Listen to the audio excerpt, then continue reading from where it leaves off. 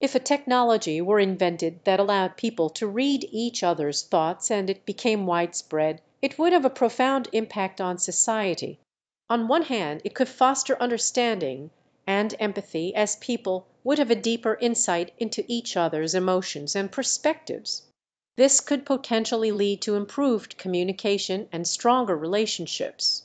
However, there would also be significant challenges.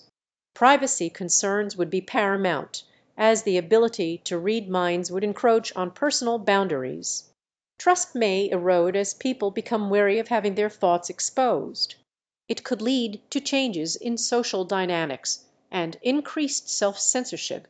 Overall, while such a technology could bring both positive and negative outcomes, it is crucial to consider ethical implications, establish boundaries, and ensure that individual autonomy and privacy are respected.